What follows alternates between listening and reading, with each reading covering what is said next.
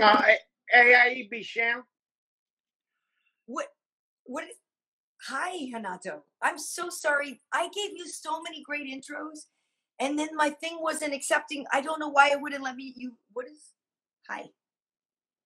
You know, it don't matter. This ain't matrimony. This is macaroni. God, are you? Who is this? What is happening? Now, I'm just trying to make you know, I know that your boy Bobby Green came from San Bernardino. Yeah, he's from the hood, God. He's from the hood. So I'm trying to make him to feel comfortable with my I have the Manchester Society sweater. I love that movie. That was given to me by Kane himself before he was passed away, poor huh? I love that movie. Hey, exact. Anybody want a cheeseburger?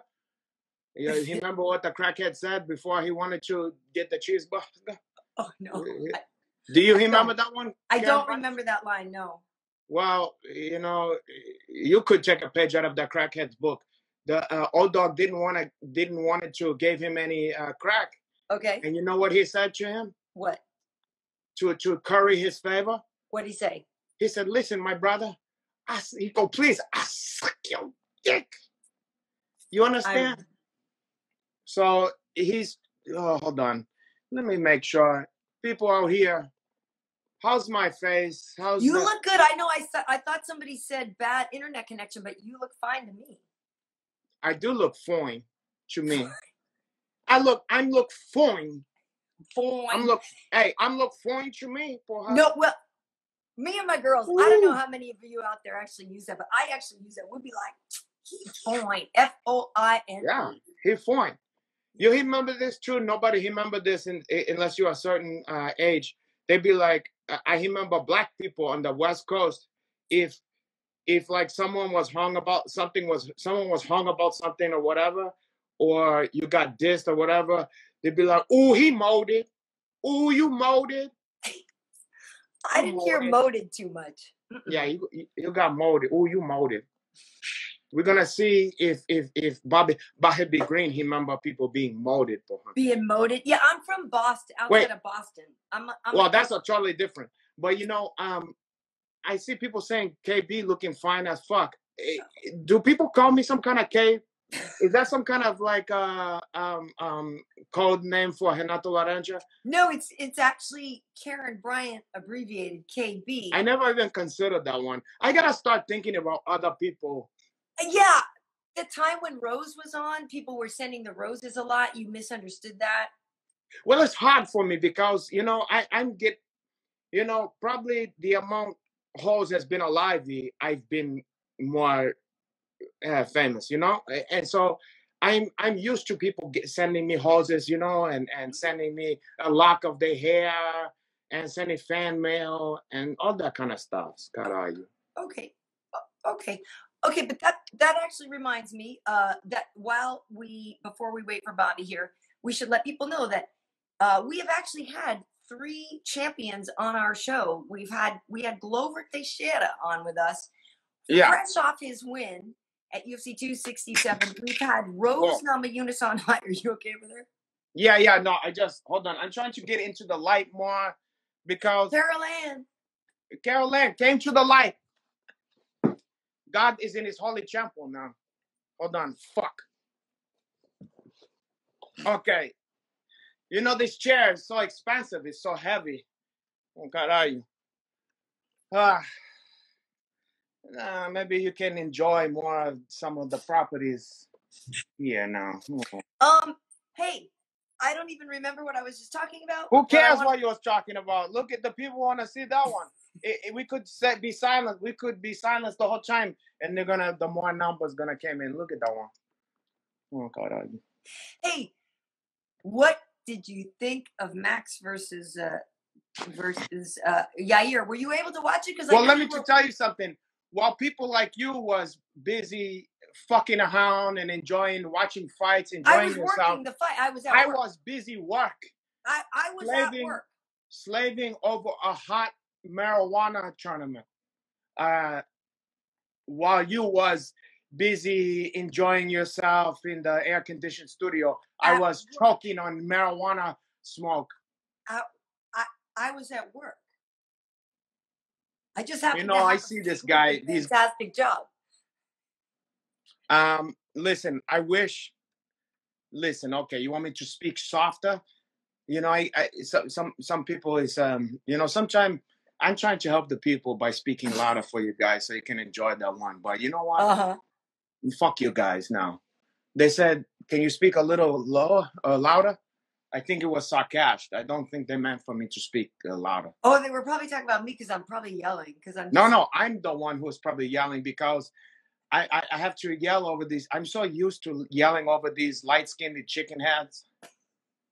Like where they barking all the time and I gotta go, listen, cara, you shut the fuck up. And I try to talk over them because I can get a edge word wise in there. And then, you know, but sometimes I have a flashbacks and then I see you and I think, oh, this chicken head. And then I go, wait a second, maybe I don't need to yell. Hey, I'm not a chicken head. Hey, at the tournament, I did go, don't give me that look. I went to the, remember, I came by your job after my job.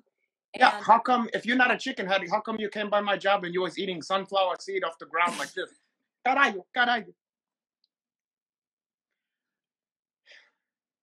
And your chicken claws was scrunched into you pumps or whatever. And the claw. Every claw was in there, and then the one claw was over on the side, scraping the ground, caralho. Didn't somebody pick a fight with you? We were at the veterans. It was a veterans event. Yeah. I was actually telling Angela about this on my on our What Had Happened Was podcast. That all kidding aside, that event actually really like moved me. Like it was really amazing to see the veterans of the various. See me out there? No, not to see you. To see the various veterans, and some of them have now suffered wounds from either while they were defending our country or from PTSD and different issues they were dealing with. But like it was really cool to see everybody on the mats, just like. First of all, I'm a veteran too. You know, of what? I was part of Delta Force. You know, Delta Force is a movie. No, Delta. It's not. Have nothing to do with a movie. I used to, for a hot minute there. I used to do a steward. You know, like a flight attendant stuff. I accrued a lot of miles on there. You know, on the air. I was one of the first mile high. Delta. But you know, let's not talk about this. Ain't about Dutch. You were a flight attendant. Never mind that. You know, time wasn't always so easy for us fighter. You know, we had to supplement that one. You know, I had to slang peanut and Bloody Marys and apple juice.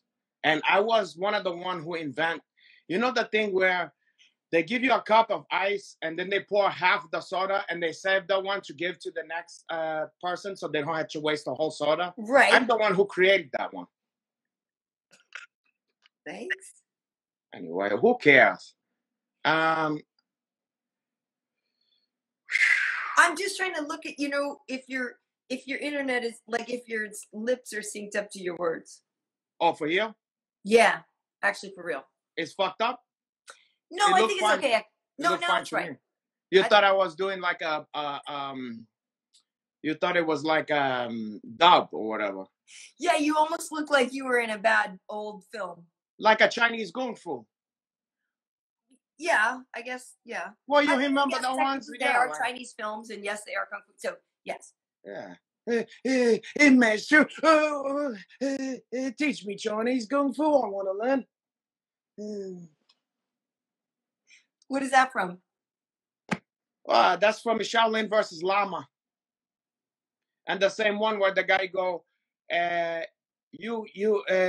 your movements are like that of a street fighter. It's too easy for me to trip you up. It's an Aussie guy? they always try those. A lot of the ones is either New Zealand or Aussie who did the dubbings back then. Oh, got it. For whatever reason. And then they have the sniffling guy go, master. I see Bobby Green was in there. Is he here? Okay. Where's my Bobby Green? I want to see the Bobby Greenie. Is he? Well, he just needs to send the request. You know, it makes me think of me and Bobby. Maybe he don't know that because you gotta send that one. No, I told. No, I mean you gotta text him because maybe he don't realize that. Okay, well, Bobby. Yeah, you might have told him, but who knows what kind of this guy might be high off of natural medicine for all we know. He might have forgot that one. This guy got a lot on his plate. I don't want to mother him. I told him how to do it already. Listen, you don't want to mother him, but you want to smother him like you smother me, porra. But I don't let that one. One night a week, Renato.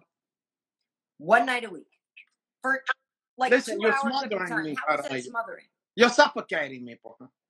God, you should be a black belt. What belt you got? You suffocate me more than any jiu-jitsu person in the history of jiu-jitsu, Karayu. I actually used to do taekwondo, and No, you used to do chaibo with that black. I did taekwondo, and is it yellow then green, or no? It's green then yellow, right? So you said, "Oh, look, Bobby Greenie, listen to your Uncle Hanats. Don't listen to that light-skinned witch, that Creole witch. Listen, you gotta go to the thing that look like a camera, okay? It looked like a old school camera, porra, and you gotta press that one. That's the one that right next to where there's a comment button, and you never mind that. You don't need to woman explain that one to us. You just told me to send him a text. Just because he's Afro-American, you had to explain it to him? It's not just because anything. I'm pretty sure he figured it out. If he was Korean or if he was Japanese, oh, caralho. Hey! Hey! Now, let me tell you something. Hold on, Bobby Green. You need some light, my brother. You need some light?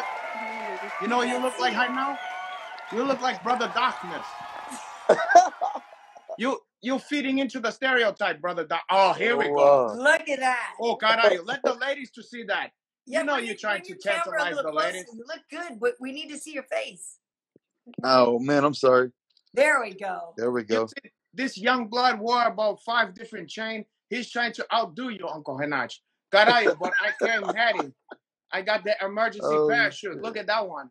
Oh, caralho. Okay. Don't kill me now. Don't flex on me now. Yeah, you never seen nothing like that on your life. It's too expensive. Hey, but he was right, though. He was right. I did not know how to join the live. And you told me how to do something, but he was like, nah, push that button with the camera. I was like, okay, I pushed it. And then it said send request. I was like, oh, shit, he just made it so easy. See? See, I know how we speak the same language, my brother. Real shit. Yeah, he'll talk. Look, I even wore the San Bernardino Men's Society sweater. That's what's up. Okay. I heard you talking about Old Dog earlier. Of course, we was talking about Old Dog. Of course. Because I was saying that she needs to take a page out of the crackhead book because the crackhead was at least offer Old Dog a blowjob. Yeah, I was like, that's what I heard you talking about. I was like, hold on a second now. Yeah. Hold on a second now. It's true. I mean, caralho, you could offer worse. I mean, what, like, I that's fair. I care. What are you going to do for me? Well, that all depends, caralho. What have you did for me lately? Anyway. So, ladies, take a look at Bobby Green. Wait, you single? No. You have a wifey? I'm gonna get married, but not yet. Oh, so okay, so there's still. So you're saying there's a chance? So, ladies, there's still a chance for her. But I tried to tell Karyn Bryant that she's trying to always put her hooks in me and try to like get me to commit to doing this show all the time. And I said to her, this ain't matrimony. This is macaroni. Right. You understand? I hear. Okay. You dig? I dig. Okay. Tell me anyway. Who is you and where you from? Tell me about yourself. I want to know about you. Well, you want to know about me? See, you've been in San Bernardino for so long. You didn't saw that before you got into wrestling and boxing and all this stuff. At what is the school, the high school wrestling you went? Miller and Fontana. Before that stuff. He's a big deal, Bobby. yeah, I was busy, laying down the foundation in Brazil and fighting in all kind of street fight and Vale Tudo and stuff and building the squash so I can came to San Bernardino. And so I laid down the foundation for people like you, my brother. Well, I will say this, Bobby. Okay. He's a 27-time jiu-jitsu champion. Well, it is what it is. I mean, I don't like to toot my own horn. He tends to be a little cocky. You serious?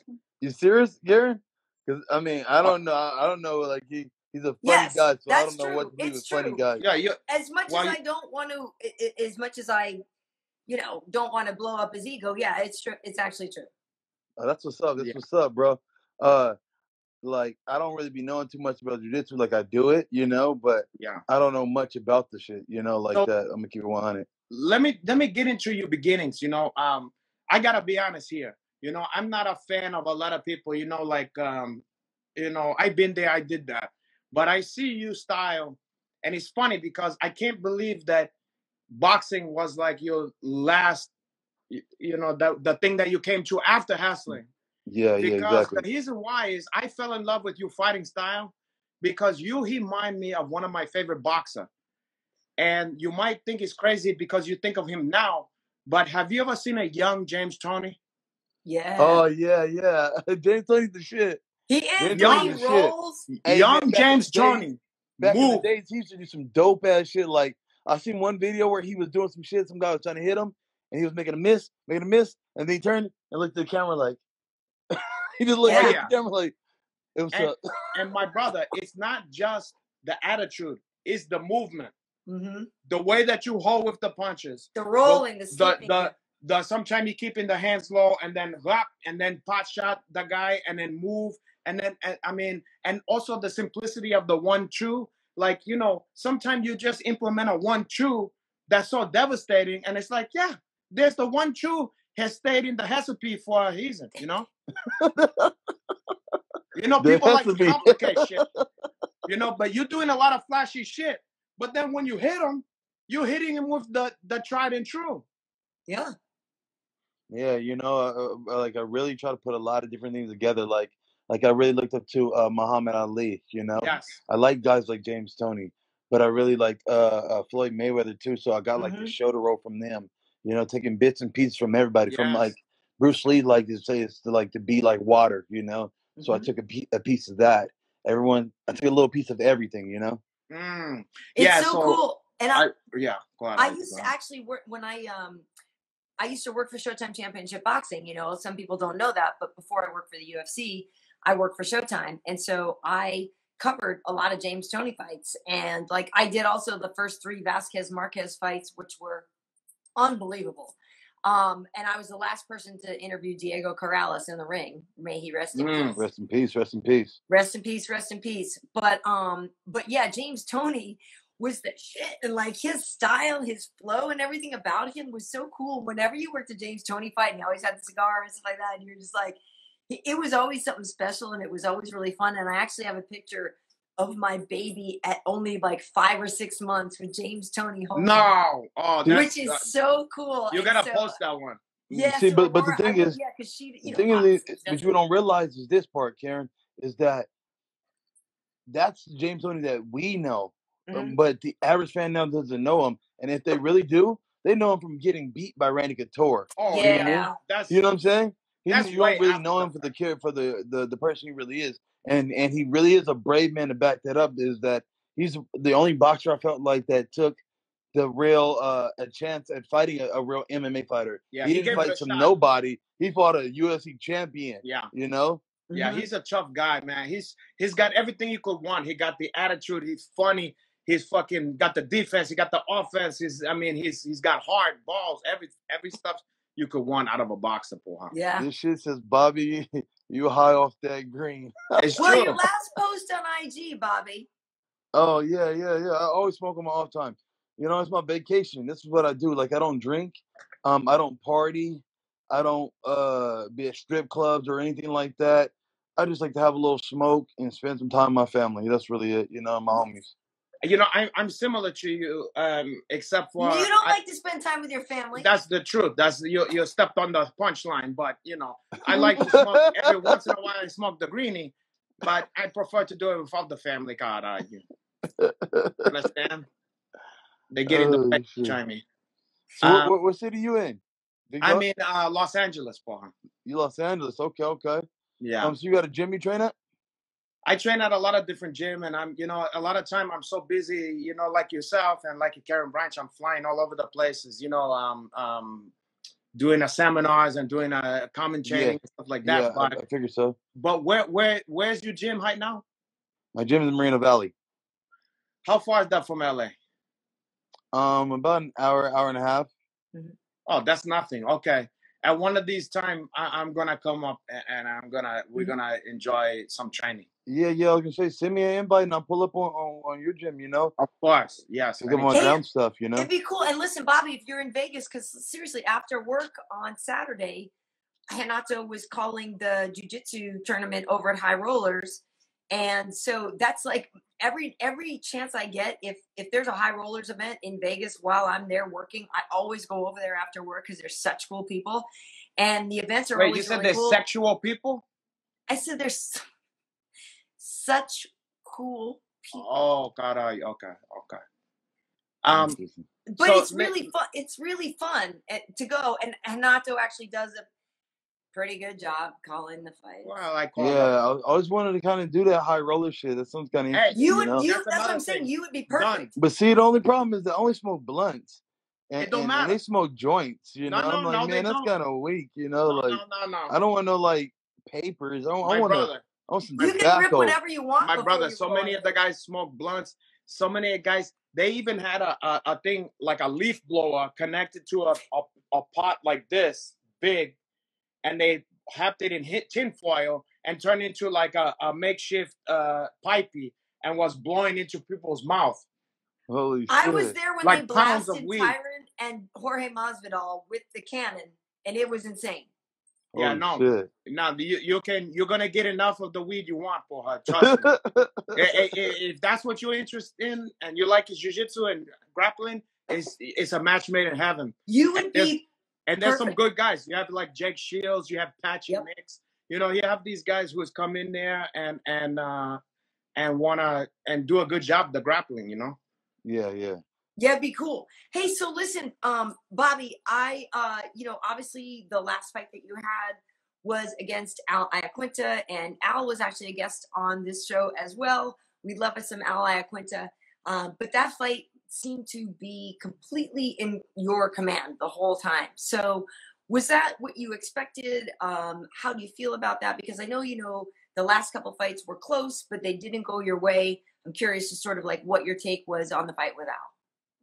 Respect. I just felt like from being around this season a long time that Al, like, he's been missing for a little bit, and I've been in this thing for a decade now, where I've seen every 2 to 3 years the generations change, like where like the wrestlers were coming in real big, and then after wrestlers it was like jiu-jitsu guys catching guys, then all of a sudden strikers came in real big, and so like I see these different waves come, and the new wave, the new talent too, and so like what I realized that if you set out too long, this shit is fast, and the way people are coming and the styles and it's getting so steep that if you're not in and you're not getting your touches on the mat, you'll go in there and be a little bit off, Yeah. Call it UFC jitters, but it's just being on the biggest stages and being used to it, as much as possible. Yeah. So and I the felt chiming, like he's been away. The chiming is off if you haven't been in there. The chiming. Yeah, exactly. You said the chiming? Yeah. Well, not the chimes, but the chiming. You know what I'm saying, Paul. Yeah. Here's what I want to know: how you picked up, how in that short of a time did you get to be looking like a James Toney? What was it that you was just a natural, or you have like a guru of a boxing trainer? A bit of both. Like I've been in foster care since I was like in 4 years old, and so then my grandma raised me, My grandmother died, and so I started staying with these white folks. And the dad was a police officer, Oh, and like he could tell like that I was like I had so much energy and I had so much stuff like wrong with me. I didn't have nothing to channel it. So when we weren't wrestling, he sit me down in front of Ali tapes and put me in front of Ali, you know, and I watched Ali and I watched it. I'm like, man, I really like this guy. So if you watch my jab, people don't realize it, but the coldest thing about me is my jab. And they keep thinking it's these other things, it's the jab. And it's from Ali. I wanted to say that, well, also what's from Ali too is the fact that he throw it below the chest, Right. where you can't see that shit coming. You don't see it coming. You don't see it coming. And then he had that movement where he's just out of range, and that's the one thing I notice is like a lot of even good boxer in MMA don't utilize the jab enough, like in MMA for some reason. And one thing I noticed to you is you invest in even jabs, not just left hook to the body. You put jabs into the body. Yeah. Yep. I just feel like why more people need to put that in there. Absolutely. Yeah. But a lot of guys are afraid of getting kicked in the face. There are all these different rules to the game. Like for instance, in jiu-jitsu, I try to tell all my guys never be flat on your back. Yeah. There's nothing really you can do flat. True. You need to be having your hips moving, snake drilling out to hit something, get the space to pull a sweep or to pull a move. Right. And so the same thing are rules for every part of fighting. And so one of those rules is, hey, you dip that way, you can dip into a kick, but I feel like I'm a rule breaker. Like the rule could be this, but I could bend it a little bit, Yeah. Well, that remind me of certain like I have some cheap tricky pass to get out of somebody's close guard, and they involve you putting yourself in triangle danger for a second. But it's like, if I know that that's the one thing that's coming, then you can be prepared for it. I know to abort the mission, You prepare for it. Yeah, so it's like, you're not supposed to, but if you know the fucking shit, you can play around with that. Bingo. But you got to know the who first before you can break that one. Well, oh shit! And also, Lionheart, hold on. Light Skinned Heart just said, Brian Green is my spirit animal. You know Light Skinned Heart? That's that's Anthony Smith. And that's the thing is that I do notice that the worry of throwing from the hip is that you don't play defense enough, right? Because your hands are too low. The light-skinned one.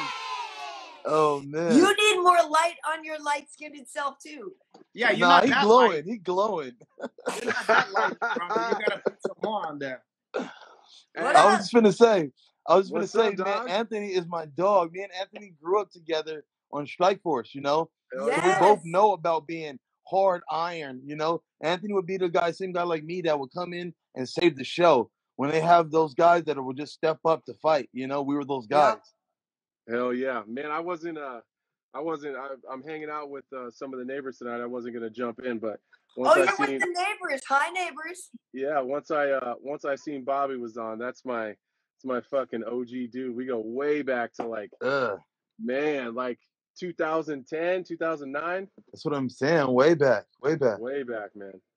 Listen, when I first came into Strikeforce, a little bit of history about Bobby Green. When I came into Strikeforce, Bobby Green was already the shit. Like when we came into fighter meetings and we came into fight week, like he was the fucking G. Like that was the dude that everybody wanted to fight like. And I remember being on the undercard of Strikeforce events, and Bobby was on the main card, and he was the shit. Like when that dude walked around the back, bro. Like, people knew that dude was the shit. So I just love seeing Bobby Green just doing well, winning fights, fighting his ass off. He's getting better after all these years too. Right? It's hard to do when you've been in the game for a long time. People don't. It's hard to do unless you're Anthony Smith. You're doing the same thing. Fighting for titles now. Big desk man now. Oh, you big time now with your fancy suits. With your fancy suits. Right. With the and his tiny ties. Speaking of fancy suit, but when you came, you had that 3/4 length head suit with the gold chain, no? Oh Yeah, Bobby, yeah, you showed yeah, up in the yeah. red See, jumpsuit. I I was pull up like, my oh, little what up, flash too, Silky? when I need to. Yeah, There we you go. came like what's his name, the Bishop Don Magic Wand for her. You know me. I feel like I'm the Tupac of MMA. You know what I'm saying? Yes, Like when everybody yes, doing you their thing, I'm are. doing my thing a little bit different. So I just got my own little swag. It's just what I do. I think Totally anybody are. would agree with that. Bobby, I'm 100%. sorry, but from now on, I'm referring to you as the Tupac of MMA every single time I talk to you about you, rather. Oh On like, shit! Hey, that's amazing. Man, and it's just like I don't know. People been calling me it all the time. I just be like, well, guess I'm gonna run with it. Hey, that's sticking. why That's not? going on the desk. That's going on the That's next what I'm ESPN saying. show. For Bobby sure, 100%. Green, That's what I'm calling you. he's the Tupac of MMA. That's the shit. Man, So, I've been so happy to see your fucking success, brother. I really have. It's been there's not that many people, that been in the game as long as we have, at least at this level. It's hard to stay at this level for a long time. There's all these young killers coming, and we got targets on our back, man. Like, you know how it is when you Were you walk here around when some Were of you these here when gyms. Bert was here? Yes, of Yeah, course. yeah. Yeah. And one thing Bert used to say was, It's hard to get here, or it's it's easy to hard. get here. Yeah, it's easy to It's get here. easy to get It's here, harder to hard to stay. stay. You know. And it's crazy 100%. that we stood long enough that we saw Bert leave. I know. We saw Yeah. him leave before we left. I know. And shout out to him. I love it. I love that nigga. love That's Bert. my nigga. That's my nigga Bert. I still hit him up and talk to him. But at the same time, what I'm saying is that we stood through the test of the time. How many fights you Yeah. got now, big dog? 53. You know what I'm saying? I'm on 42 now. It's Yeah. like it's unheard of to be this far and to still It's have our insane. brains. Yeah. Still have common sense. Because some of the boys on the roster, I'm not gonna lie. I'll be listening to y'all and I'll be like, you sound a little slurry. And I Yeah. got my teeth in, so that's why I sound all weird and shit. But like the fact that they can't stay competent. Like, I'm just keep it real. Tony, you make me feel like something's wrong. When you talking about you got something in your leg, like a computer chip, and you talking crazy like that, some screws might be loose. I You love. know, Well, and we love the guy. We love the guy, but I at the same love time, him. call a spade a spade. Like, hey, like sometimes you better look into retirement. If I ever start losing my mentality up here, I'm sitting it down. yeah. Well, sometimes though you have an issue where some guys is a CTE, but you have maybe some guys who is having maybe some like chemical imbalance that have maybe even nothing to do with fighting. It's just like they getting Yeah. they had some issue. Well, Yeah. I think But some go of ahead that and get stuff punched comes in the brain and from. tell me how it's going to help you. That's true Well, too. and It could be it. 5 dozen of one and 1 dozen of the other, whatever the fuck you call it. Well, It's also some of that called stuff comes TTE. from just being hit in the head, though. Like, brain damage just in general. Like, it's not always just CTE. Sometimes concussions and a lot of that stuff will just change your chemical imbalance in general. Oh, for sure, That- for sure. And that shit, Yeah. that messes with your mood. It messes with Absolute, your happiness absolute. and your Yeah. regular day-to-day life. Yeah. Like, Bobby's seen it. You just talked, and I, like, I'm not gonna call out a bunch of people, but like, we've all been in the game long enough. Like, you've seen guys that we met when we were young, and when we were those young killers chasing the veterans, that you run into them every once in a while, whether it's at an appearance or you got a guy that's on a regional show, and then this dude's like main eventing some bullshit regional show, and he's just not the same dude he was when you met him, Yeah. And Exactly. like, I made a promise. Nigga, shell. He's a shell. He's a Like shell I've of who seen he it with some of was. the greatest ones. No, That for like sure. and like it's just like they're kind of gone. I don't know if that makes any sense. Like they're Yeah. there, but they're not there. Like they may even repeat themselves. Well, and I've noticed it because I'm on the interviewing side of it, and so I've seen it in people, and I've seen people decline, and that sucks. I don't like to see it, but Anthony, like, it's like, you and Bobby, you guys are both in the thick of it right now, right? So like, when have you guys given yourself, like, have either of you guys given yourself a marker or if I don't do this by then date? Like, have you guys given yourself a cutoff date to when you want to just stop? It's the people around you. It's the people around you. You got to have good people around you that love you and don't give a shit about this fight shit. It's people that you gotta have people that love you, that don't care about the wins and the losses and don't care about the money and how it affects them. So I've always, you know, I got 3 really close friends, like 3 of my day one homies and my wife. And the deal has always been like the day that they say we think it's time, like if those 3 guys and my wife all say, hey man, I think it's probably time we hang it up. Like we're starting to notice things are different. You're slipping here, you're slipping there. Like I made a promise to them that because I trust them and I know that it won't be too early and it won't be too late. Yeah. I promised that I would stop. That's a good rule of thumb, my brother. That is good. Interesting. So you What trying to tell about me, you, Bobby? No. so you're trying to tell me that your marker is when your But the people other tell people you around you might notice stuff that you won't admit to yourself. I think Right. that's Interesting. fair.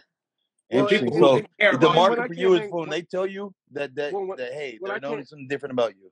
Yeah, like or I mean, there's 2 things. Like when I can't hang with the best in the world anymore, and I see it myself, then I think that's probably time you start having those conversations. But I think as fighters, we always think to ourselves, I can push through it, or we make. I don't want to say we make excuses, but we give reasons for the reasons why we're doing things. So Well, we lost. yeah, like oh, I just got clipped, I didn't train or properly. right, Blah blah or blah. I was banged up, or like you start forgetting. Like I know guys that they can't find their fucking keys every day, like little shit. Like I don't know where my keys are, or that's where from the weed. I think that's me Bobby, too. that's the weed. He can't find Bobby, one that's of the Bobby. but if you do that, He haven't shit seen his consistently- keys We'll in get to years. that story about his passport Right. anyway. But like you can't find where you parked your car, or you're starting to forget people's names that you should know that you've been known a long time. Like Yeah, exactly. like the shit that you're gonna stick in the back of your head, like, oh, I'm just busy, like it just slipped my mind. Like those people that have known you your whole life, that actually give a fuck about you, and they don't care about this fight shit. When they love you whether you win, they love you whether that you lose. If you worked at Walmart or you were a UFC fighter, they don't give a shit. They're there for you. You got those people are the ones you got to entrust in and say, if I'm slipping, you got to let me know. If That's cool. you start seeing it, and that's what I did, and honestly, that was kind of them. They were saying, I feel like that's too late, bro. I feel like that's too late. No disrespect. I feel like that's too late. I don't disagree. I feel like when people start noticing it, that is too late. Well, how else do you know? How else do you know? But that's why. Huh? When are you gonna know? But that's what I'm saying. For me, is to get out the game way before then.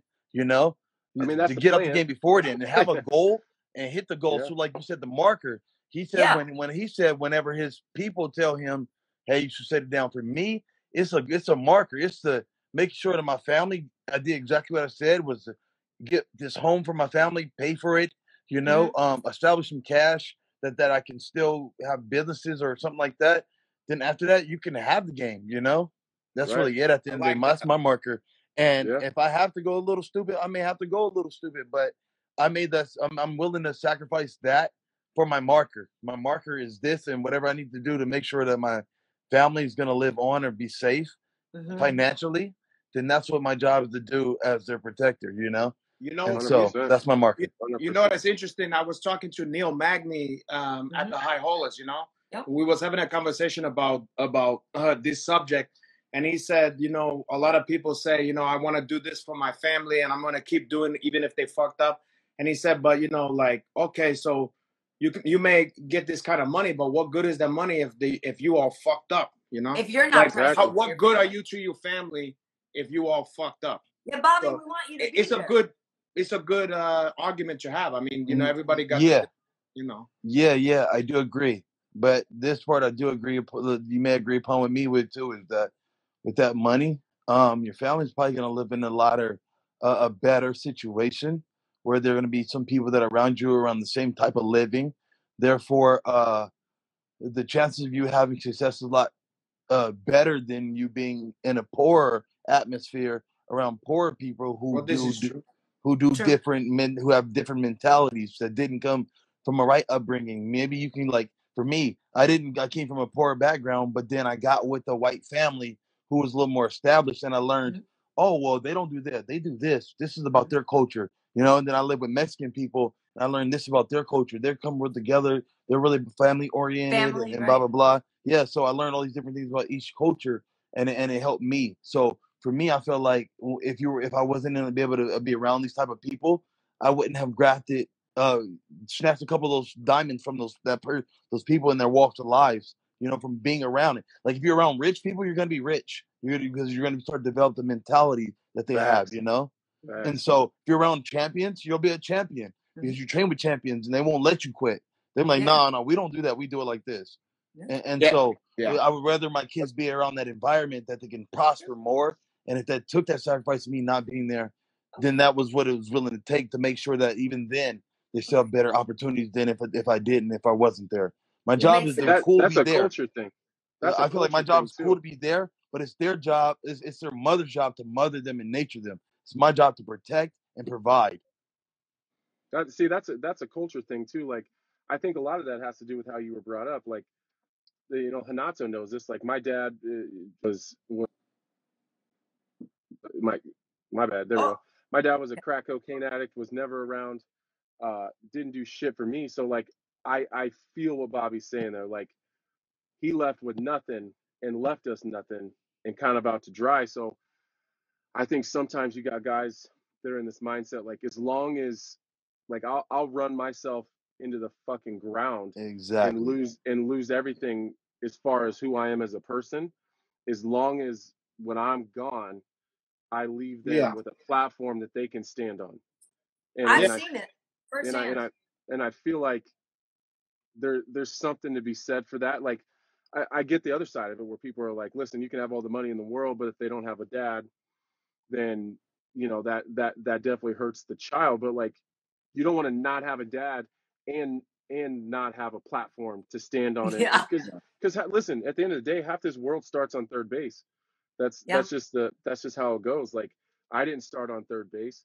Bobby didn't start on third base. You know, like, that's like, we had to grind and struggle and fight and scratch and claw our way to every fucking thing we have. So if I can leave my kids on third base when all this shit's over with and they're already almost home, like, sometimes it feels like that's enough. You know what I mean? Like, and you love them and do as much as you can while you can, but like, if you got to lose it all to give it all, sometimes that's the sacrifice you're willing to make.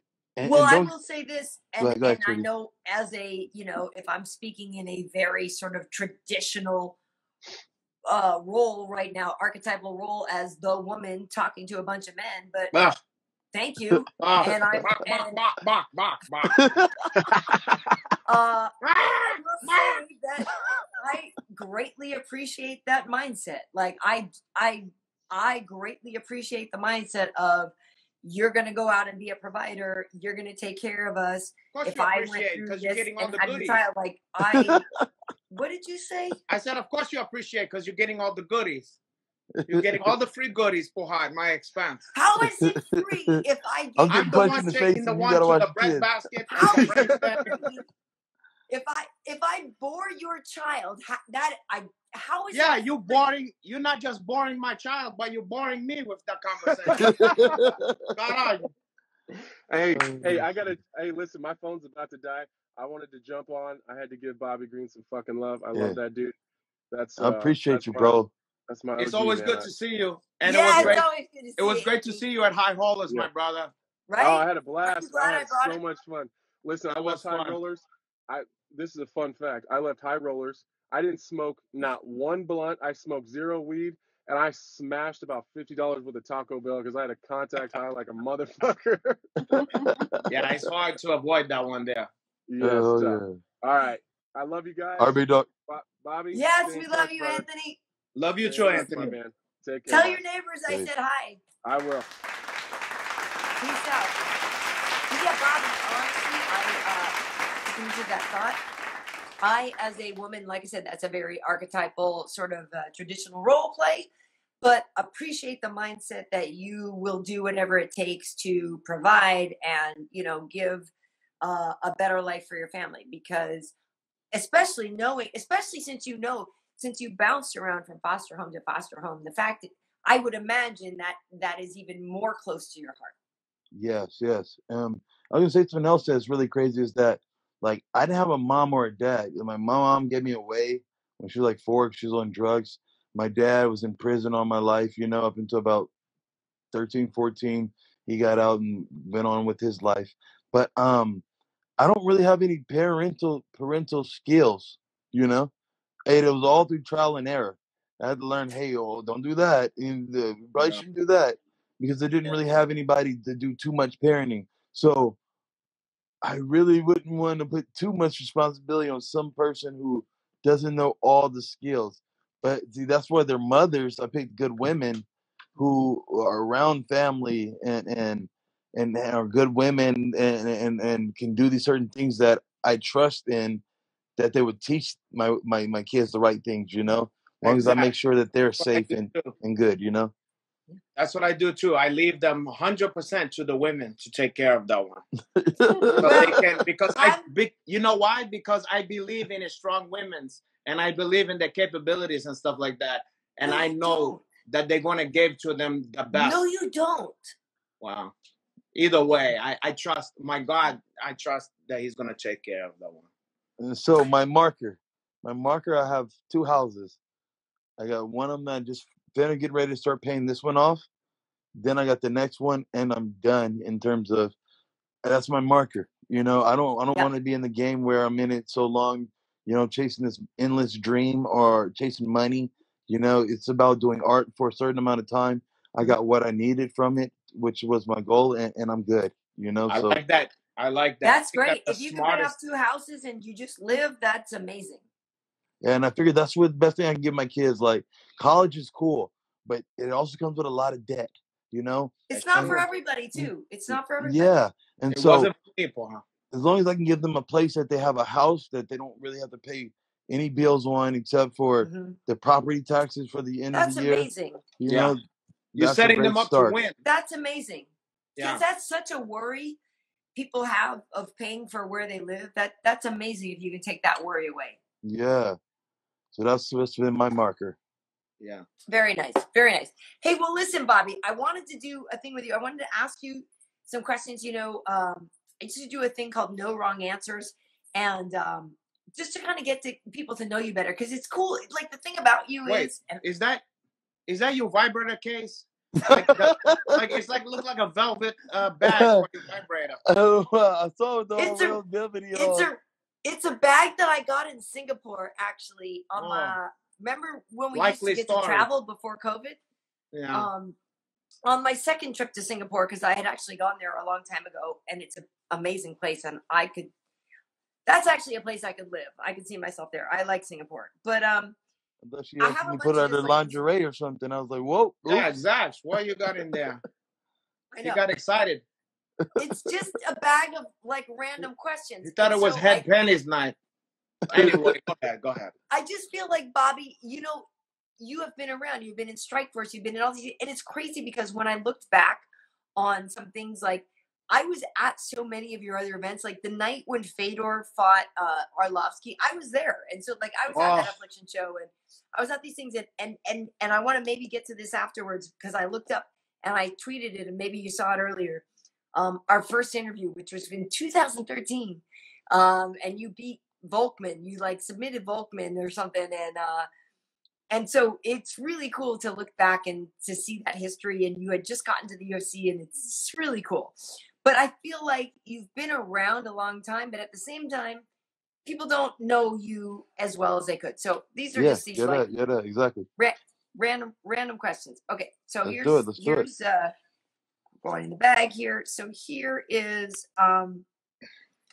okay. What was I know this is going to be backwards, but what was the worst fight experience you ever had?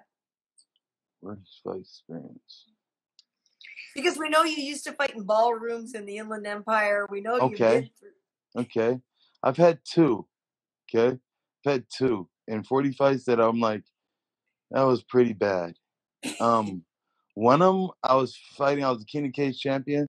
I was the 160 belt champ. And I was fighting this one guy named Tim Means. Tim Means was in the UFC. This was before the UFC. That's the Dirty Birdie. The Dirty Bird. Yeah, exactly. And so we were supposed to fight, And then me and my ex were engaged, and we called off the engagement and got into a Was big this breakup. Tiffany or No. before Tiffany? Yes, way years ago.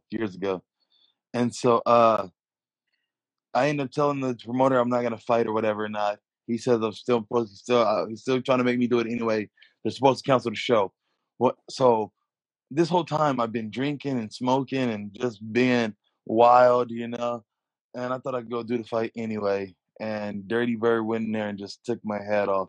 So the bad experience was that like right from the beginning, right at the beginning of the fight, the first punch he landed broke my nose. First punch he broke. But I forgot to mention before that, I forgot my mouthpiece. And so I left my mouthpiece. Oh. We had to go get like a little boiling bite. Turns out it didn't melt enough to like even form. So I'm like, fuck it, I'll just keep my mouth closed, you know? So the first punch of the fight breaks my nose. I can't breathe out of my nose. You can't keep the that mouthpiece shit is down. shit. I can't breathe out of my mouth. And so I'm in for a hell of a night. So I'm still getting him though. Now that he kind of woke me up, I started taking him down.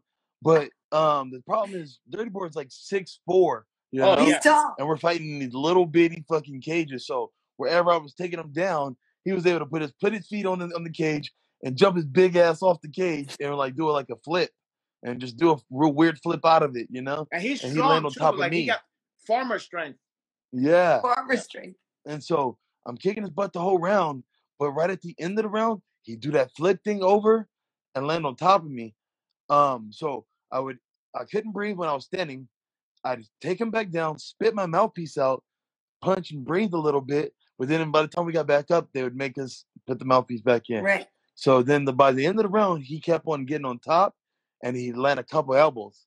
So then we got to the second round. He got to the top, and at the end of the second round, he landed a couple elbows that one of them split my forehead open, you know, and gave me a concussion.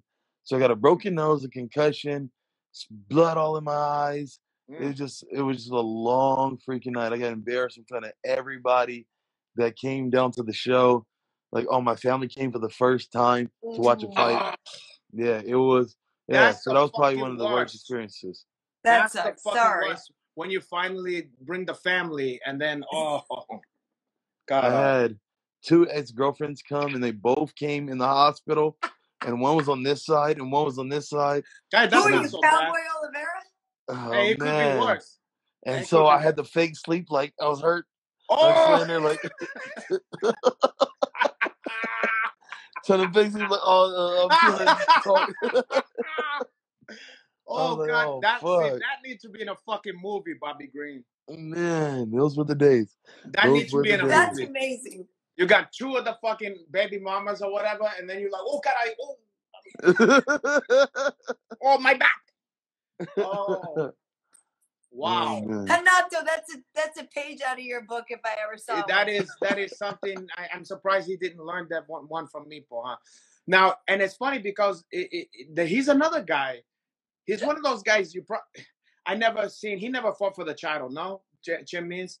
But he's one of those guys. He's so good. He's one of those guys where you don't want to miss a Chim Means fight, no matter what. He's so good. He's more favorite than watching some of these other guys that's got a belt, you know? I love the Dirty Bird. And if I'm honest, whoever he fights, like we were at, I think he was on the same card as Anderson Silva's last fight with Uriah.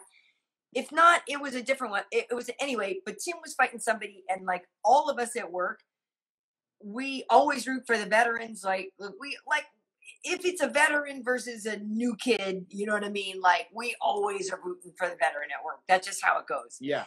And so Tim was fighting somebody new, and we might like this new kid, but like we're rooting for the Dirty Bird. You know what I mean? And so it was one of those, and I think I even did a story on it because I remember like all of us were just like big up to the veterans. Yeah. Like we always. Yeah, he's a junkyard dog. You gotta love those. He is a junkyard dog. He really is. Yeah, he was tough as nails. He was long. He was hitting hard.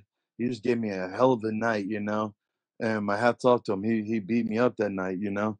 I felt I still won the fight, like I got the best of him, but he just ended up finishing me up, and he won. So it is what it is. But on a positive note, go ahead. No, see I what was the going next to say question is. the second question. Next question. Matrix Keanu Reeves or John Wick Keanu Reeves? Interesting. I'm curious which one people prefer because I have a preference, but I'm curious because they're. I would say, I guess I'm going to go with John Wick because Matrix was like, don't get me wrong, like too like nerdy, geeky. I'll probably say John Wick is more like down to earth type of chill kill guy, you know? Chill kill. You know?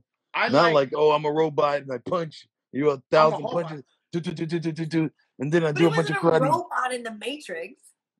Well, I mean, but you got the little suit guys. They're like robots.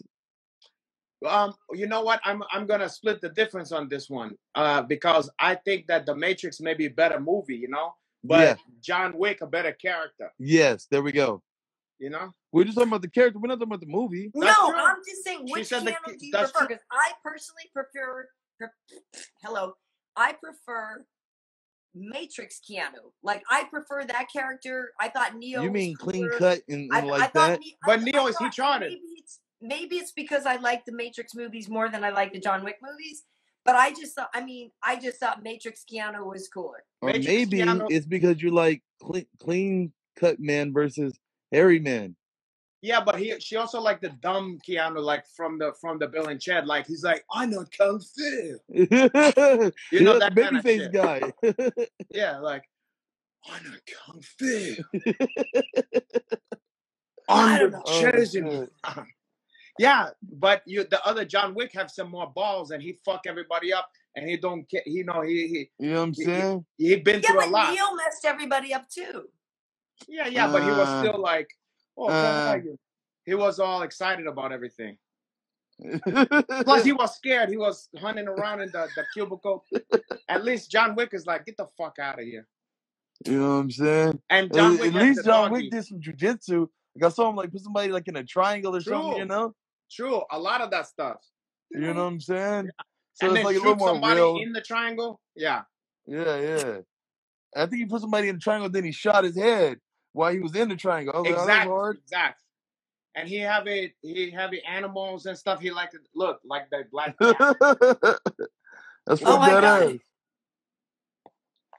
Yeah, Renato always has to have some pee around him. Yeah, but you know, it's not just black pussy like this one. All pussy is attracted to you, Uncle Renato. Holy crap. Speaking of jiu-jitsu in movies, and speaking of Black Panther, I do remember when I saw that in the theater and that great scene when they're having the fight and he has his jiu-jitsu basically when they're at the top. What they have to do with Keanu Reeves? What? What they have to do with Keanu Reeves? It doesn't have anything to do with Keanu Reeves, but it has to do with jiu-jitsu in movies. Oh, I thought we was already moving on from that one. We are moving on. Whatever. Bobby, I'm sorry. I'm sorry too, Bobby. I can't. You know how it is. This guy's the man.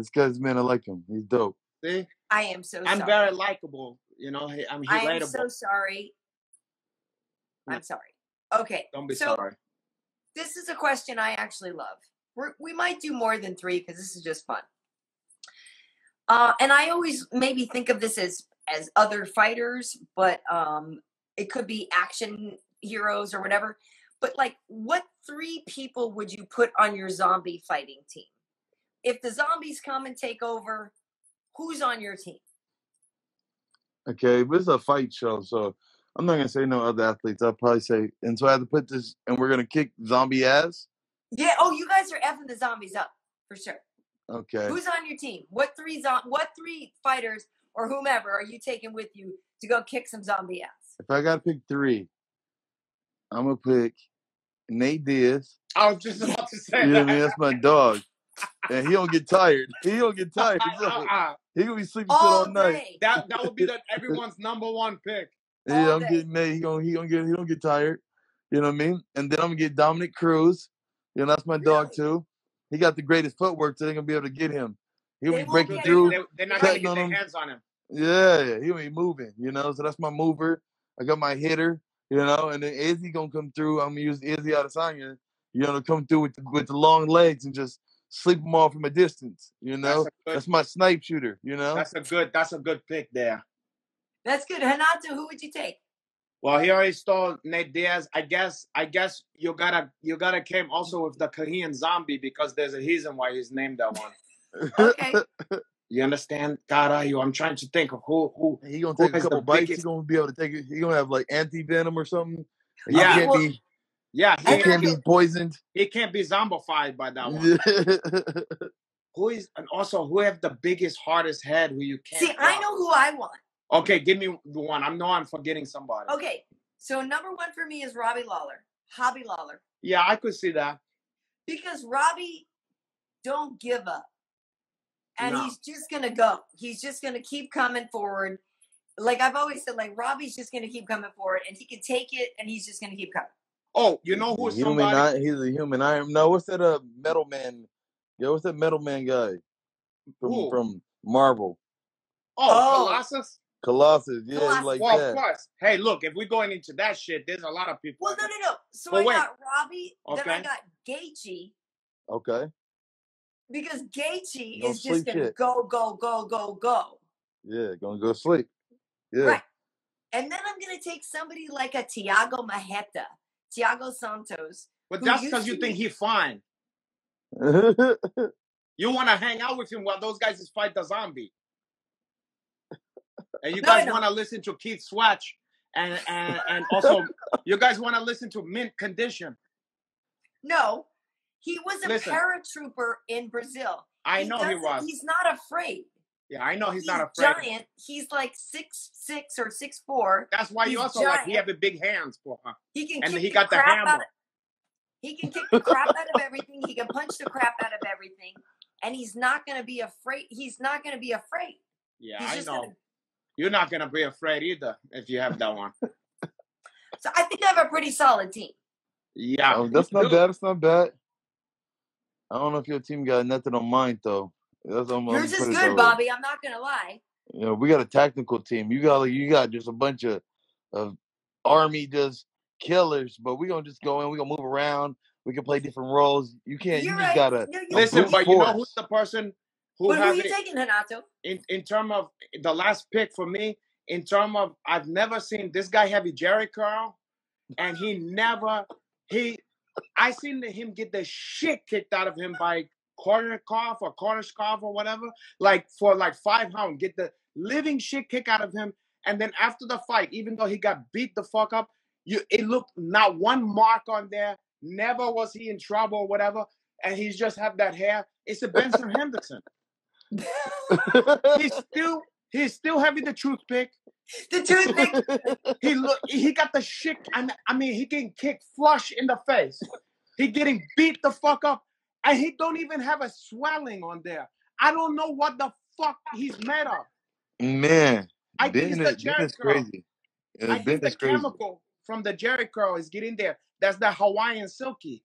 I don't know if it's the Asian, the South Korean in him, or I never seen anything like it in my entire life. I don't understand it. I don't understand it either. You're right. That's a good. You never seen him with so much as a puffy eye. I don't understand. And his skin color is beautiful. Well, take it easy. Take it easy. Yeah, it's beautiful. Okay, Bobby, one last question, and then we'll let you go. What is your absolute favorite combination to throw? Okay.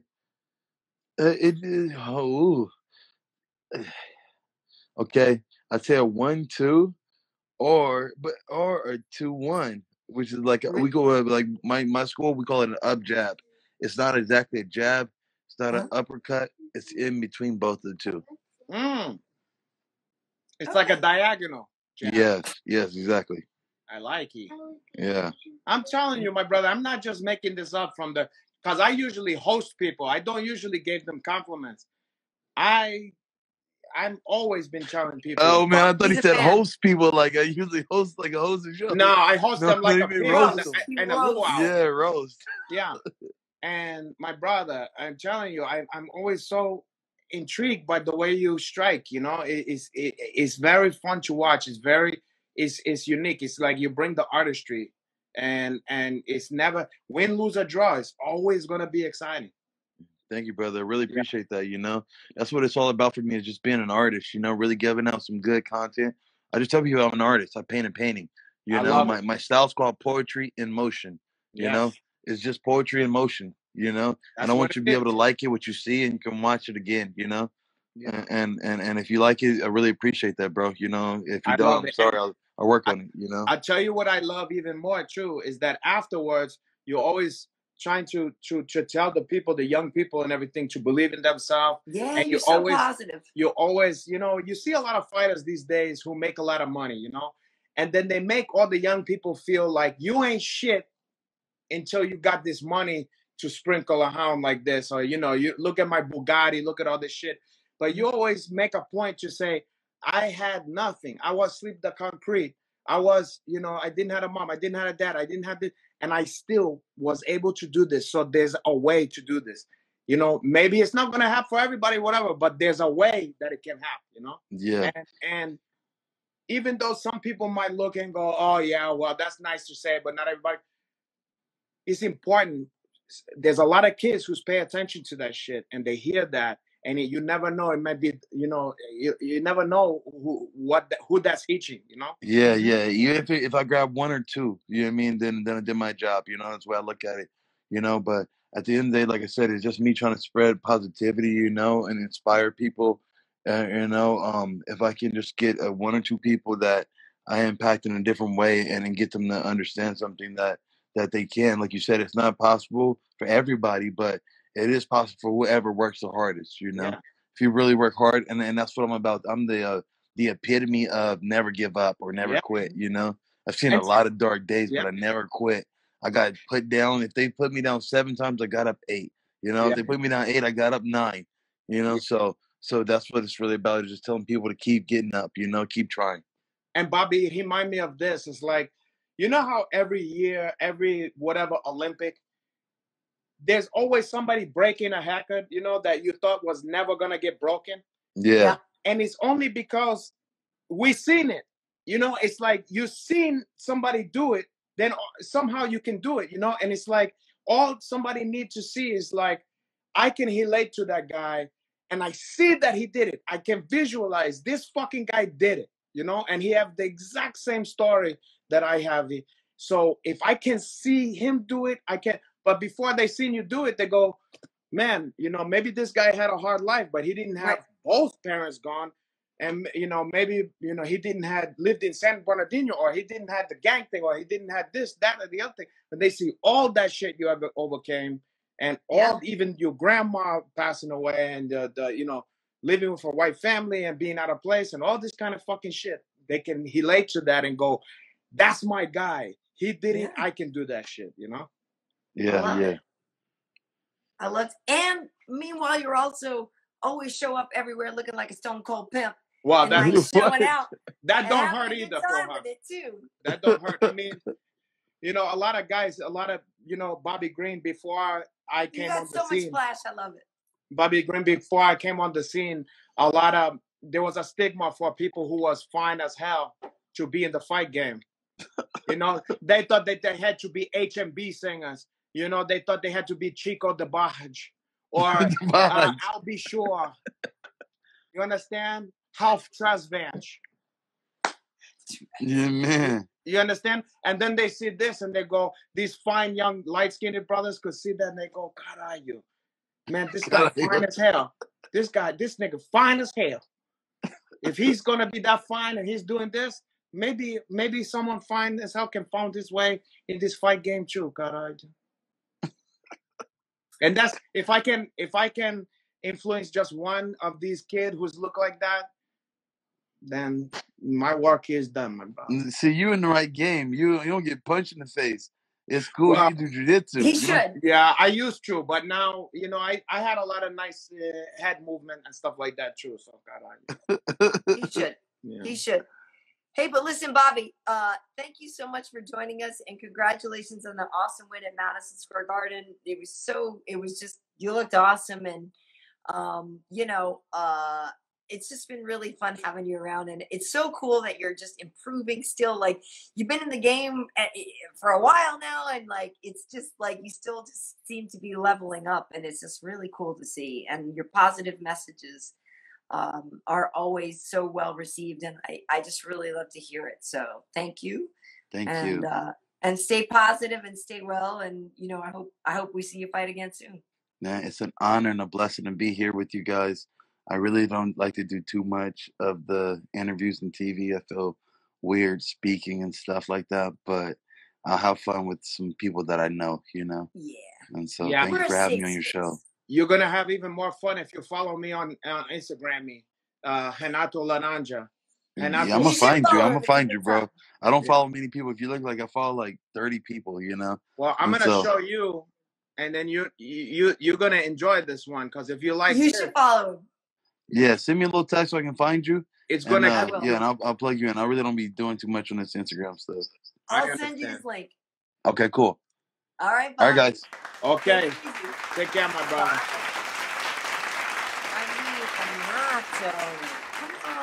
Come on. He's not gonna know how. Oh, okay, he did it. How cool is Bobby? Wow. Listen, you know, it was important for me to be able to inspire this young blood. He inspires so many people. He inspires so many youth out there, and to be able to give him the inspiration. Well, I don't know if you inspired him so much, but well, I'll let him to be the judge of that. Okay. Hey, listen, I have noticed, and yet we talked about this before, that if I stop and restart, it is better for our edit. And I hate the idea of losing anybody. We've got some good fans here with us now, and I hope if I stop and start right back up, we just jump back on, but it helps me with the edit. Yeah.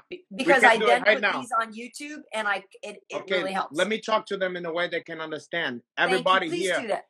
Okay. We're gonna get off for 1 second, and we're gonna start a new one right now, so that she don't have a 7-hour fucking thing to edit when she put it back on YouTube. Oh God, wait a sec. Look, my voice. I was just trying to be like the sexy girl on Price is Right. I was just modeling. I see that. You. But you was